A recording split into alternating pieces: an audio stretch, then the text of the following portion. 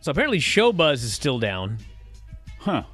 Remember all those times that we had problems with our website? Usually, like 24 hours later, we managed to get back at worst. Yeah. We're still waiting on Wednesday's chart. Put in a help ticket. It's Tuesday. Yeah, where's their help desk? 6 days and we don't have a chart yet? Holy smokes. Anyway, so here's a quick Raw report, everybody, from last night, for those of you that are just can't wait for this. So the show was actually not too bad. We had an MVP promo where Bobby Lashley is issuing an open challenge for later on tonight. They spent 3 hours teasing that it was going to be for the title. They announced that it's for the title. And then MVP says, whoa, whoa, whoa, it's not for the title. So for 3 hours, if you waited around to see a title match, boy, did they get you in the end. We had AJ versus Elias, where AJ worked as a total babyface. Babyface, babyface, babyface. Guy in the Thunderdome says, make sure you boo AJ. AJ's supposed to be a heel. I don't know what's going on. So they go forever. The match is boring, and then Jackson Riker yanks him off the apron for the DQ. At this point, I was struggling to even stick with the show. Then we do a Riddle promo backstage where Kofi Kingston challenges Randy Orton. And then we had another horrible Alexa Bliss segment, which honestly was so horrible, I turned off the show. Because it's my job, I turn it back on afterwards, but like, talk about a breaking point. We're still in hour 1. I can't take this show. Angel Garza and Drew Gulak. Angel Garza wins and then stuffs a rose down his throat. We have a Truth promo, and then he's rolled up by Tozawa. Like, at this point, the show is the biggest waste of time. It's horrible. Finally, it slowly begins to turn around. We have Randy versus Kofi, which at least was okay, although it had a trombone distraction finish and Kofi rolls up Randy Orton for the pin. I mean, it's bad, but compared to hour 1, it was at least, I would go as far as to say, tolerable. Like, when you're looking forward to the trombone distraction finish as compared to other things on the show, they set me up for this one, I think, to be to not, whatever. Lana, Naomi, and Dana and Mandy have this promo, and Charlotte shows up, and they agree that Charlotte will face Asuka tonight. If Charlotte wins, she gets a shot at Rhea, but they don't say what happens if Asuka wins, because I think the answer is nothing. We have Natty and Tamina versus Nia and Shayna for the tag titles. I don't know what I was saying about how the show turned around, because this also was bad. Alexa comes out with her doll, and magic occurs. Shayna gets distracted by fire, and then she gets pinned. So Natty and Tamina... And by the way, Natty and Tamina in the segment with Alexa, they were disrespectful to Alexa. Alexa was mad at them, yet Alexa still helped them win, and she went after Shayna for the second straight week, and I don't even know why. Show was bad up to this point. Then we had Sheamus and Ricochet. Now, the bad is, the storyline yesterday is that Sheamus beat Ricochet clean, and then Ricochet stole his hat and jacket, attacked him from behind, but he's supposed to be the babyface. He then stole his jacket and hat again today. He's a thief. He's an admitted thief. The only one that calls him out on this is the heel announcer. The babyface announcers are acting like he's not a thief, even though he's admittedly a thief. All of this sucks. Now, the good news is they had a match which was very good. So this match, Sheamus beat him with the bro kick. He kicked his head off. This was the best match on the show thus far. Like, if you just want good wrestling, this was worth watching. But again, Sheamus, the total babyface in this scenario, but we're told that we're supposed to boo Sheamus and cheer Ricochet. I cannot wait for fans to come back. I can't wait for fans to be able to boo and cheer who they want and not have some guy in the back pushing buttons. All throughout the show, we have various people saying that they're going to cheer or they're going to challenge Bobby Lashley later on tonight, including Mason T-Bar. We had Charlotte and Asuka. There were a couple of botched spots, but again, this ended up being a very good television match, and Rhea Ripley was out there. The story they told you was that Rhea cost Charlotte the match, but she actually didn't. There was one bit of distraction, but then Charlotte took over again. Charlotte goes for the figure 4 on Asuka.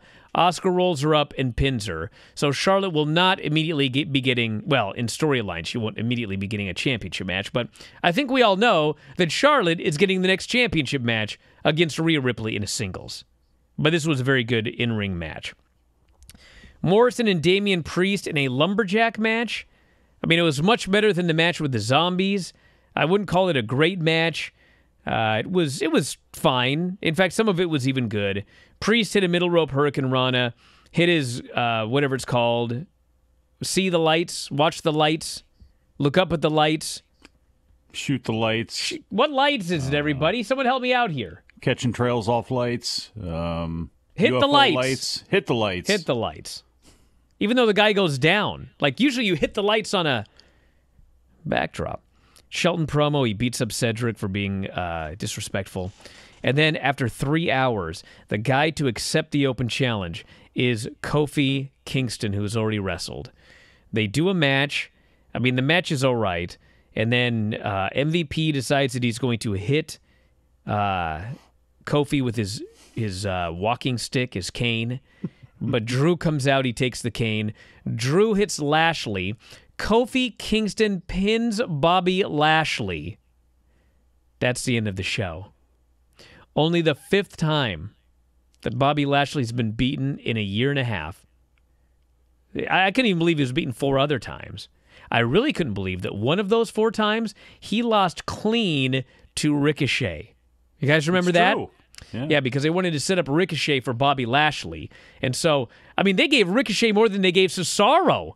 So Ricochet actually got to beat somebody. He beat Bobby Lashley and then was brutalized and killed by Brock Lesnar. But so I guess we're going to get at least one Kofi championship match, and then Drew McIntyre and Lashley's clearly the direction there. But, I mean, there were ups and downs on the show. The first hour and a half was a big down, but the second hour and a half had some good wrestling. So I can't say like, oh, it was one of the worst Raws I've ever seen. It was just Raw. Randy Orton and Matt Riddle still exciting you? Bro, I don't even know where to get started. I mean, he hasn't turned on the guy yet.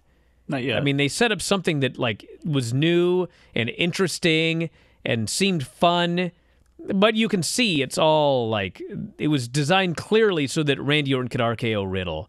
Or, I mean, there is the option that Riddle could turn heel. That's true. Because, I mean, you know what we need when fans come back is for Riddle to be a bad guy. Well, I mean, I don't even know what's going on. I can't wrap my head around any of this. But, I mean, I got to be honest. As it stands right now, I would figure that Riddle and Orton, it's like AJ and Omos. Like, how are they not baby faces in front of people, no matter what they try to do, no matter what their intentions are? Like, nobody is going to boo them. It's Nobody. Not just that. It's like we saw AJ them at WrestleMania in front of people. They were not booed. It was not an aberration based on how the match was booked. And everything that they have done since that point has had them in the position as baby faces. But for some inexplicable reason, they've got to be heels. I don't get it.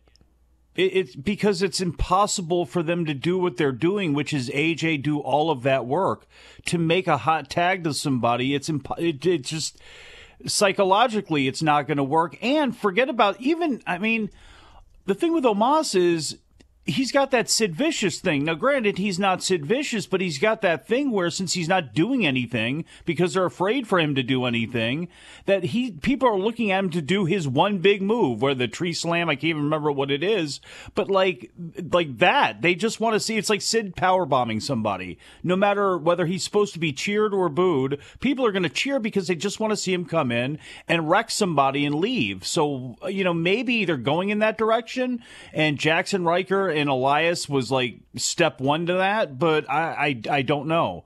They definitely could use AJ Styles for real on the babyface side of the ledger, whether he's teaming with Omos or not. So I would love to see them go in that direction. What's incredible to me is, like, I mentioned this before, I want fans back. As much as people don't like the look of the show to me ranks below this fan thing in terms of problems. I have watched a year and a half of WWE where they have gotten the opportunity to do whatever they want and have the fans boo and cheer exactly how they want. And it's not making for a better show.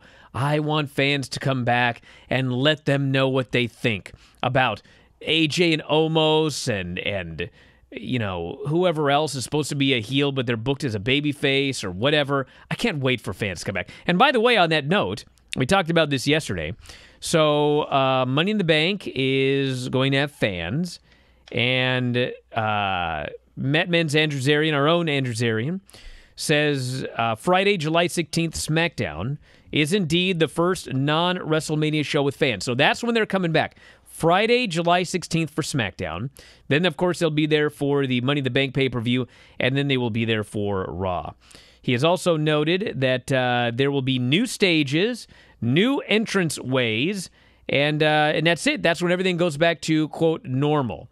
There may still be mildly limited capacity. Who knows by July? A lot of this will be wherever you live, by the way. If they go to Seattle and Seattle says you can only be 50%, that's what they'll do. But that's when the fans are coming back.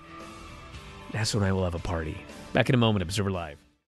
If you enjoy these videos, for just $7.99 per month, you can enjoy full-length editions of The Bryan and Vinny Show, Wrestling Observer Live, Figure 4 Daily with Tom Lawler and Lance Storm, plus hundreds of archived shows, all in beautiful HD.